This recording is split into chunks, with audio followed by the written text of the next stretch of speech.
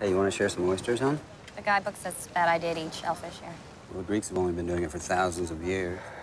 I'm sure your parochial guidebook's probably right. Better to eat shellfish from some dirty New York kitchen than right here by the sea where it's caught in front of your eyes. I wish I was in New York right now. Oh, skip it. Of course, we can't go back to New York. We can't go anywhere in the States because Chester's business ventures have been such a huge There's three of us success. here at the table. I'm sure Rydell doesn't want to hear you whine about how homesick you are. All right, why don't you lay off her? Who? My wife? Don't rise to it. No, let him. Let's hear what's on his mind.